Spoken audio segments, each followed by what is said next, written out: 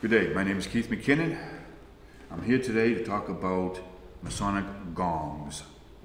Now, for many of us, we have heard them at least, and for some of us, we have seen them and we have used them in our lodges for specific degree work. This one here, I believe, is set up. It is a custom-made piece, so it's been retrofitted. That from a Masonic gong, which is this, into perhaps a low 12 bell. Now, regalia companies made these specifically for Masonic lodges as well as other fraternal organizations that used gongs. Now, many people will list on eBay or other sites that it's a Masonic bell or Masonic low 12 bell. If you look at old regalia company catalogs, they will have them listed as a Masonic gong, G-O-N-G. They had a number of different varieties of these pieces. From the photograph, the piece that is on the metal pedestal with the bell and the marble was probably all one original piece. And it was so it was a gong, and an individual just had to use a gavel to give the low 12. This piece here, the mechanism, a clock mechanism, was probably added at a later date, and from the looks of the studs that are on the board, it probably had some sort of a cover. There are a number of different versions of this.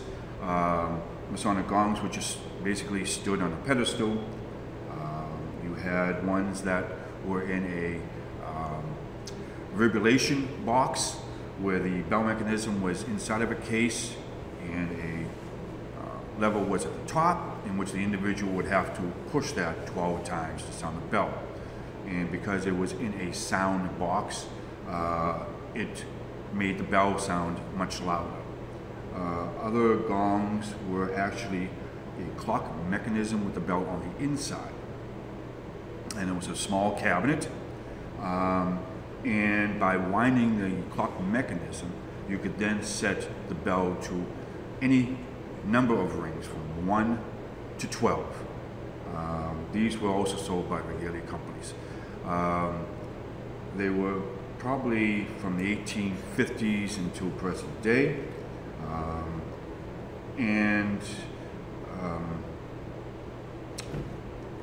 It's something that you don't find much today sold by regalia companies, for those that are still available out there, so a lot of the lodges still may have these. You will find them on occasion coming up on the market, but also want to point out that not every gong is going to be Masonic. Again, it all goes back to documentation and whether or not your lodge has documentation on the purchase of this piece, or it's being donated, or it was retrofitted. Will give you a good idea that it is Masonic. A number of gongs were used in just personal life. For various purposes, or for churches, or for other groups, as this one here may have been used for the boxing club that was once utilized in this building as well. But pretty much I believe this one here is pure Masonic. And historically, it's I would probably say it's about between 1860 to 1880, maybe a little bit earlier. And it's just a nice piece to have.